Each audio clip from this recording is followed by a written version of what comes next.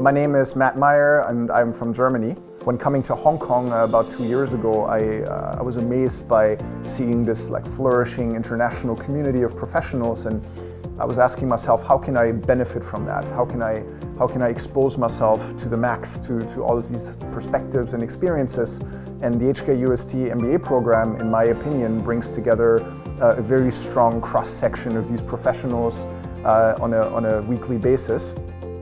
I continue to really take little snippets of the program back to my work on a daily basis. For instance, there was one very little but super impactful exercise taken from the world of improv comedy.